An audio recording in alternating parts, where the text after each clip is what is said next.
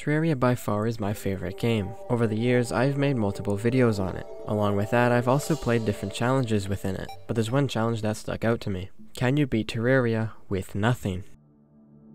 But what exactly do I mean by this? Terraria can't be beat with nothing, right? Well, it depends on what you're going to consider nothing. Would nothing be no world, or would it mean no items? Or what if it's both? If it is both, how is it possible to beat the game without anything in it?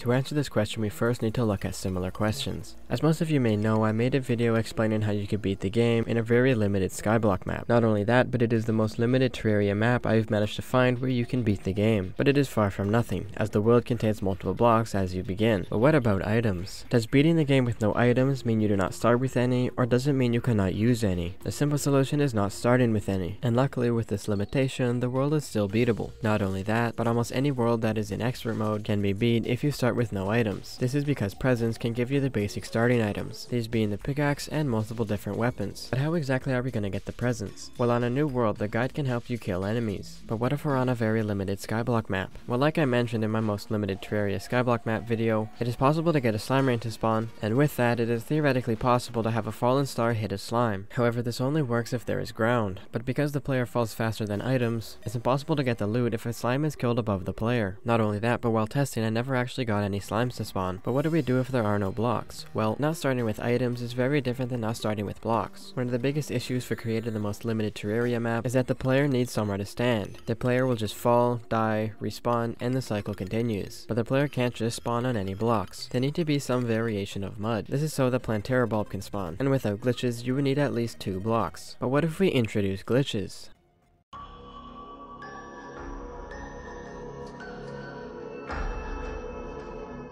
There are many glitches within Terraria, but what glitches will help us beat the game with nothing in it? And if we could easily pull off these glitches, how limited could we get the world? Recently there was a glitch that got pretty popular, allowing people to get to Zenith really quickly. All you needed to do was talk to the guide and get an achievement. You could get any item that the guide was showing you. But how does this help us make the world more limited? Well, it can allow you to start the world with no blocks. Starting a world with 2 blocks is already quite limiting. But with glitches, you could narrow that down to 0. But you may be wondering, you need to place blocks to beat the game, but how do you place blocks when there are no other blocks around? Well, there are a couple ways of doing this, those being the ice rod and wiring. But how are we going to obtain either of those? For this to work, we would need one of 3 NPCs, those being the wizard, the steampunker, or the mechanic. But due to the world and there being no blocks within it, it is impossible for any of the NPCs to spawn, except when the world is generated. There are 2 secret seeds that allow the steampunker to spawn when the world is being generated, those being Celebration Mark 10 and Get Fixed Boy. But due to the Get Fixed Boy's complicated nature, I'm going to leave it out. It might be possible, but for the sake of this video, it's easier if we go with the other option, that being the Celebration Mark 10 world. When this world is generated, there are 5 NPCs that spawn, 3 of which are necessary in this case to beat the game. But how is this even possible? Let's first see what the world is like. As you can see, this is the world. Upon loading in, the NPCs and I all just fall. However, like I mentioned before, we can utilize the wiring blocks from the steampunker to place blocks. So all we need to do is just buy a logic gate. But we already run into our first problem. How do we get the 2 gold coins required to buy the logic gate? We could sell our starting tools, but that doesn't give us nearly enough coins, even if they have the best modifier. So how are we going to get the money? This is where we have to use our first glitch. Upon loading in this world, you get an achievement. Using this achievement and your copper short sword, you can convert it at the Zenith while talking to the guide. Although this trick requires you being pretty quick, it is possible to pull off. Now with the Zenith, you can sell it for a bunch of gold, thus allowing you to buy the logic gate. But there's also something else you need. You can't stand on the logic gates, meaning you also need blocks. But how am I going to get blocks? When this world is generated, a party automatically starts, meaning the particle will sell balloon blocks. Although there's one slight problem. You can't actually place blocks onto the logic gates. So does this mean it's not possible? Well, not exactly. Although blocks can't be placed on them, walls can be. And then all we need to do is place the blocks onto the walls. So all we need is logic gates, walls, and blocks. And luckily we have 2 of the 3. But how are we gonna get walls? We can use the same achievement glitch that we used for the Zenith to get the walls. But how are we going to get a second achievement? With nothing in the world, it's pretty hard to get any achievements. Although there are probably more, I know that there are 2 that we can get, those being the one from the Zenith and reaching the underworld. But due to how quick you need to be to pull the glitch off, it is easier to wait until you fall all the way down to the underworld. So after doing the glitch, you end up with all the 3 required required items, and all we need to do is just place them. So starting with the logic gates, all we need to do is fall and place it anywhere, ideally underneath the player. Then repeat this process for the wall and then the block. And due to the balloon blocks not causing fall damage, you could do this process at any height in the world. However, if you don't have many blocks, I suggest doing it in the underworld. I'm not going to explain why here, but if you want to know more, I suggest you check out my 100 days in the most limited Terraria skyblock map video and skip to 2.5 minutes in.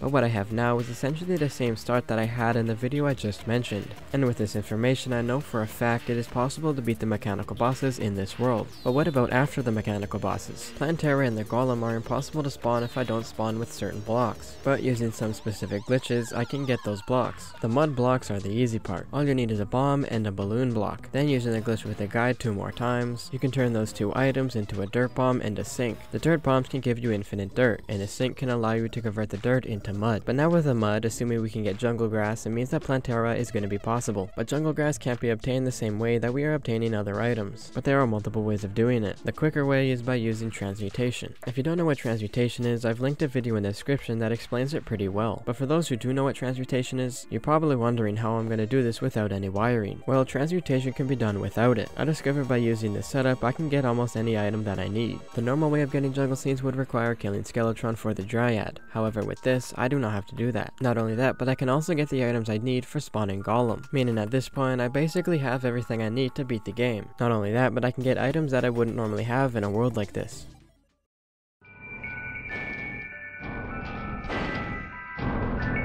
We know the game is beatable if you don't spawn with items or blocks. But what if we don't spawn with both? Well, as you can see, all we do is just fall. But unlike before, we don't have the copper short sword that can give us a zenith. For now, the goal is to get an item, which could give us money. And although most of the NPCs drop items, I don't know if they're possible to obtain. But even if they were, we would have no NPCs to sell them to. So unfortunately, there's no way of getting any items. But some of you may be thinking, the world starts with a party, meaning the party girl can give us cake. However, unfortunately, this is not the case. The code that starts a party is not run when the world is generated, meaning there is a variable not set to true, so we are not able to get the cake. However, from testing, even if we were able to get the cake, there would be no way to get enough gold, so no items are obtainable, meaning there is no way to progress. And even if there was a way we could get items that give us enough gold to buy the logic gates, this would require NPCs, and NPCs are not nothing. Beating Terraria with nothing, at least starting with nothing, means we cannot start the game with items, blocks, or NPCs. So how is it possible to beat the game when there is absolutely nothing except for the player in the world? Well, we're going to need to use some pretty interesting tactics.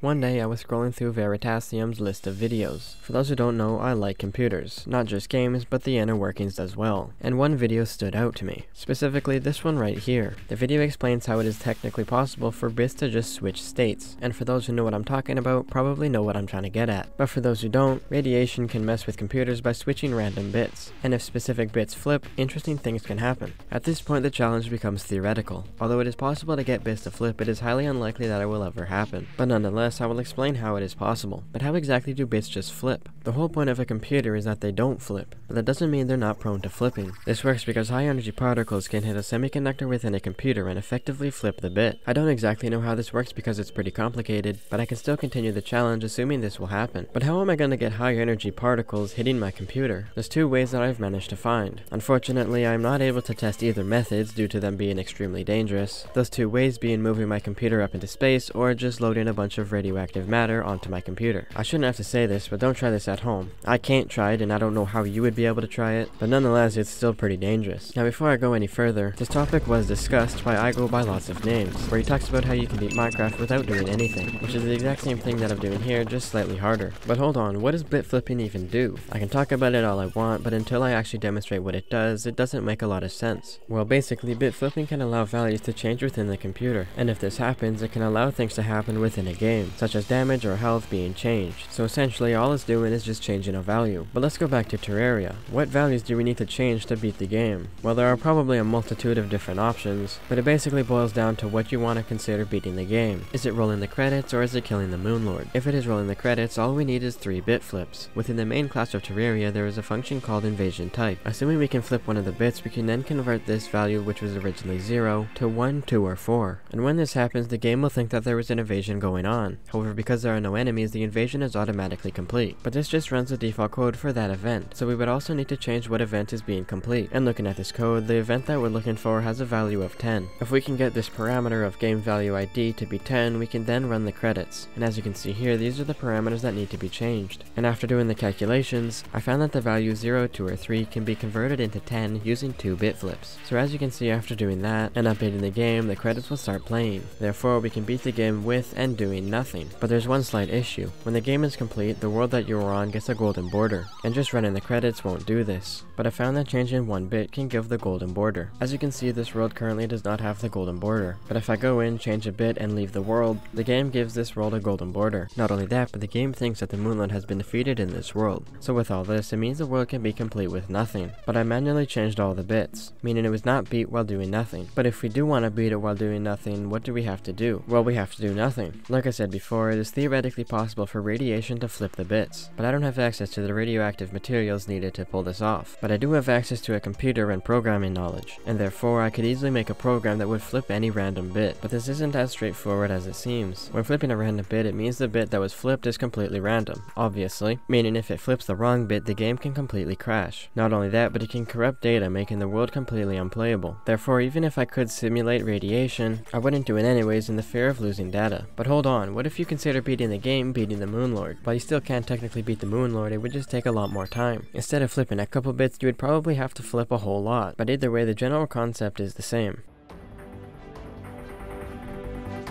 So we have answered the ultimate question. Is it possible to beat Terraria with nothing? Theoretically, yes. However, it is more likely that the sun explodes before that happens. And without the sun, it is probably even more unlikely that it will happen. So I wouldn't get your hopes up. If you're interested in learning more, there's a link to my Discord server in the description. There's also a link to a different Terraria Discord server, which contains a lot of interesting things such as wiring, glitches, and more. There are also a lot of smart people in that Discord server, who know a lot more about Terraria than I do. But anyways, that's the end of the video, and thanks for watching.